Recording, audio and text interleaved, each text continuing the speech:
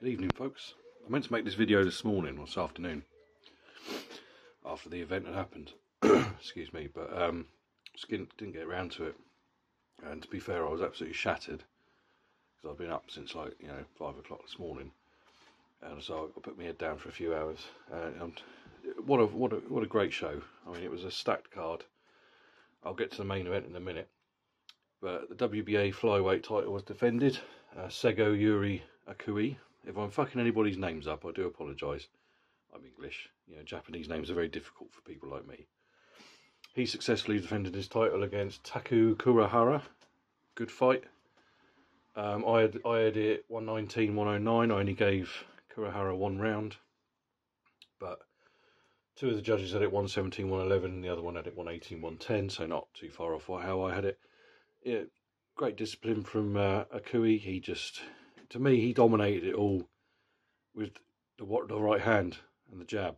And Kuwahara had his moments in the fight, but I felt that Akui was pretty much in control throughout the whole thing. Good win for him. Good first title defence for him since he won it in January. So it's nice to see a champion who's been quite active. Because a lot of guys, because of all the money and everything, a lot of these guys, yeah, you're lucky if you see the champions fighting twice a year sometimes. So, yeah, I was very impressed with that.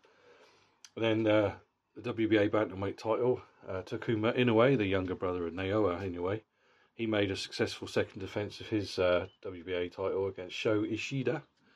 He was dropped by Ishida in the first round from a jab, which was quite surprising. And Ishida, he kind of celebrated a little bit once he dropped him. He wasn't badly hurt. In a way, wasn't badly hurt. It was just a perfect jab, just put him down. He wasn't. He looked, the way he went down, I thought, oh, hello. But he got up. His eyes were clear. He was all right. And he proceeded to. I mean, he doesn't have the punching power of his brother. I know he had a knockout win in his previous fight. I think it was his second defence of the title. But no, he proceeded to worked so well on the inside. He was working the body, he was throwing uppercuts through in the middle, he bloodied Ishida's nose. Very, very good performance. He took a unanimous decision.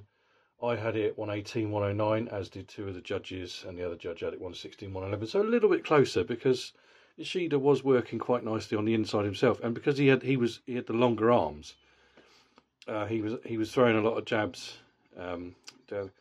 Landing a lot of jabs and longer punches, but I think the sting had come out of him by that point. I think, in a way, he was sort of teeing off on him a little bit and working the body and things like that.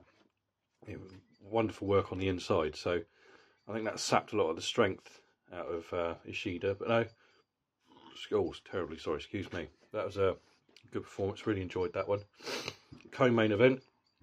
Jason Moloney defending his WBO Bantamweight title against Yoshiki Takei, the former kickboxer.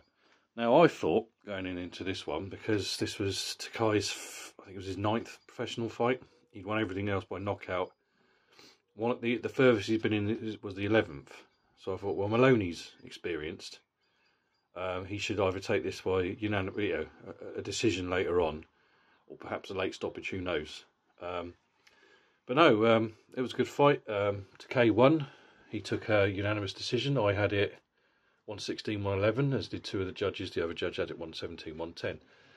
Takei, he was working the body very early on, but at the same time he was landing a few low blows, which led to, he was warned 3 times in the opening round, and I thought, oh, this could be a problem here. I mean, they weren't blatant low blows. They were kind of on the belt or just below the belt. They weren't what I would call horrendously low blows. And we've seen worse. Just look at the Riddick Bowe, Andrew Galotta fights, But, he was warned, and he did it a few more times. In the second round, he had a point taken off. But he was working so well. He was catching Moloney coming in with straight lefts to the body, and he was smashing left hands through the guard. Moloney seemed to be a bit reluctant to throw punches at times, which I thought was quite curious. I think he tasted the power, because he's a knockout artist, is Takei. So I think Moloney had taken a bit of his power and thought, I don't know. I mean, all the way through, because obviously Japanese crowds are very quiet, which is quite strange to see whether you watch. Japanese sports or like. They're very quiet until something big happens. And you could hear Moloney's corner just screaming all the way through, use the jab, Jason, use the jab, work the body, work the right hand. And he was so reluctant. I mean, he had some success. He really did. But, he'd snapped Takei's head back. I think it might have been in the 7th or 8th round, possibly the 9th, the round escapes me. But he did snap his head back, and I thought, oh, this is getting interesting. And he was catching him with jabs and things like that, but Takei just seemed to have his number, if that makes sense. And, he, obviously once they got past the 11th, that was the furthest Takei had ever been. So the last round was Moloney's, because Moloney was just going all out. He was desperately trying to stop this kid. And, he was out on his feet at one point towards the end of it. He was tired, He couldn't do anything to move out of the way of the punches. Moloney was trying so hard to finish him, but Takei he survived. He stayed on his feet, and he survived, and he took the decision, and he's now the WBO Bantamweight champion. So Japan has yet another world champion, which is fantastic.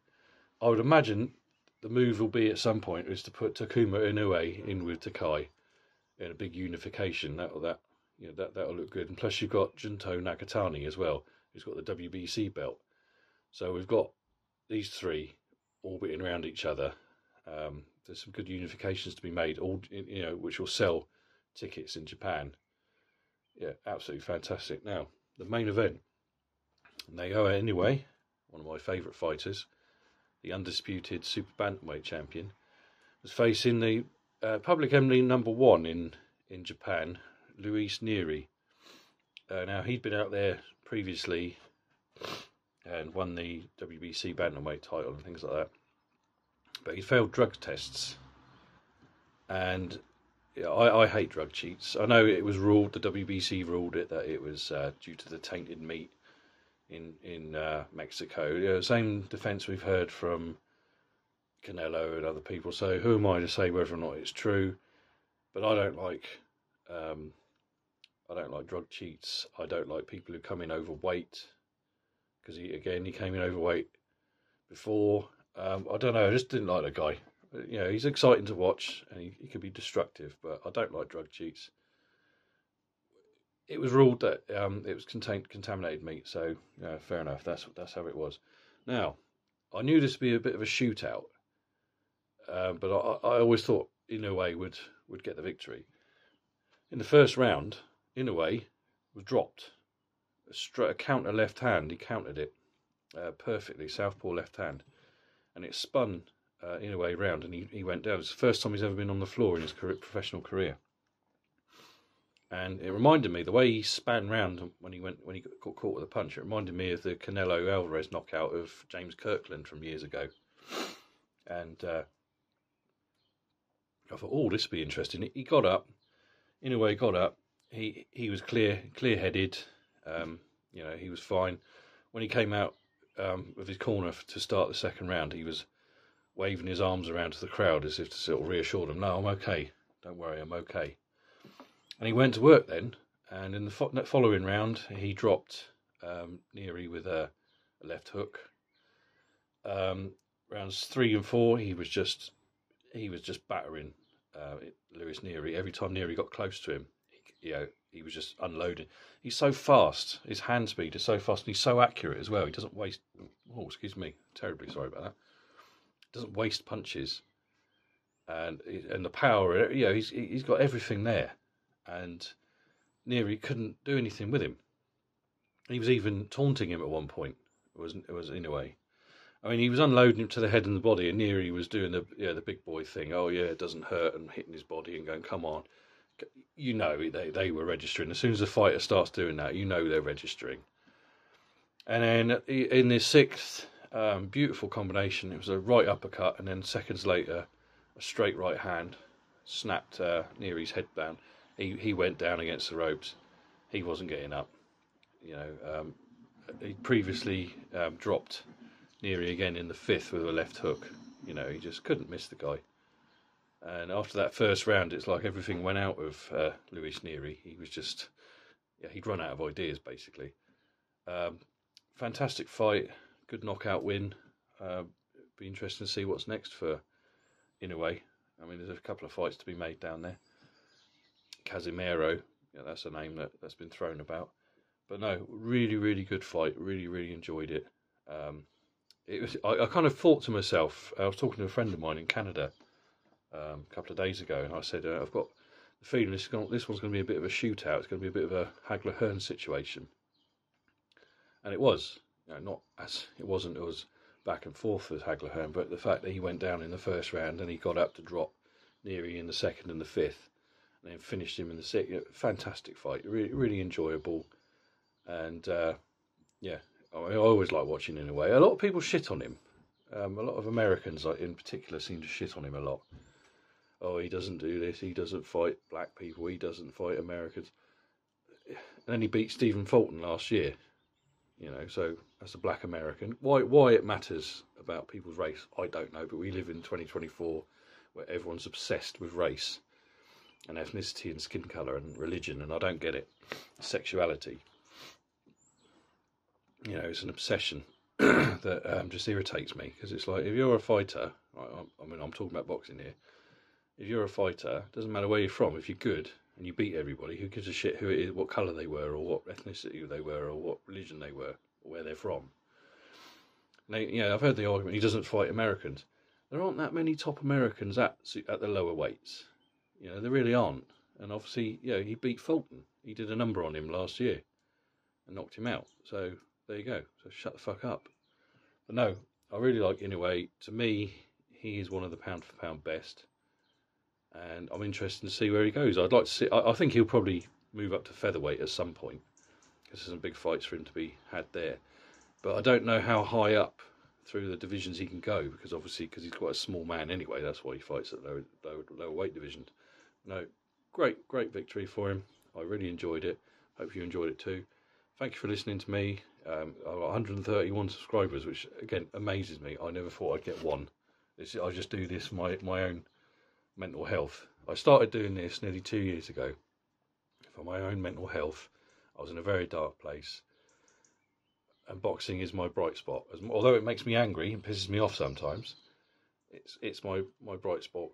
It gives me something to focus on. It gives me passion and a reason to get up in the morning. So, the fact that anybody would like to listen to me ramble on about boxing just amazes me. So, thank you very much for watching this. Thank you very much for supporting me. I hope you're all well, and I'll speak to you soon.